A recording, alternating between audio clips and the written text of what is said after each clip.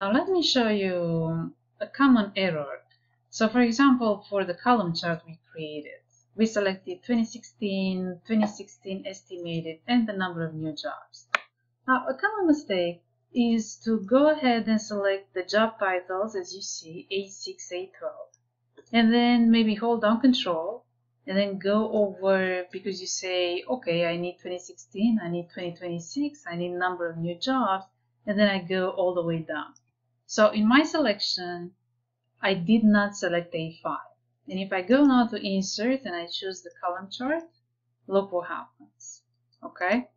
Now, the same idea, if we try to create the combo chart, remember the combo chart? So what do we have? Number of new jobs and percent growth. So if I go back to the data, and I need these guys, right? But then I say, okay, I also need the job titles. So I started the job titles from A6, and then I hold down Control, and I go from D5 to take the column headings. So again, in my selection here, I am not taking A5, and Excel won't like that. So if you go to the Insert again, and you are looking for the combo chart, and you go with the second selection as we did, look what happens.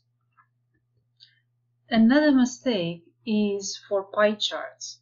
In a pie chart, you can only have one series of numbers. It can be laid out in a column or in a row. It doesn't matter.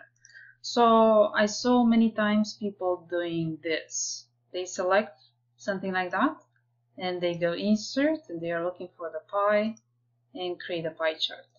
If you add the data labels, you're going to see that it actually took the first series, so 2016. And this is what Excel does.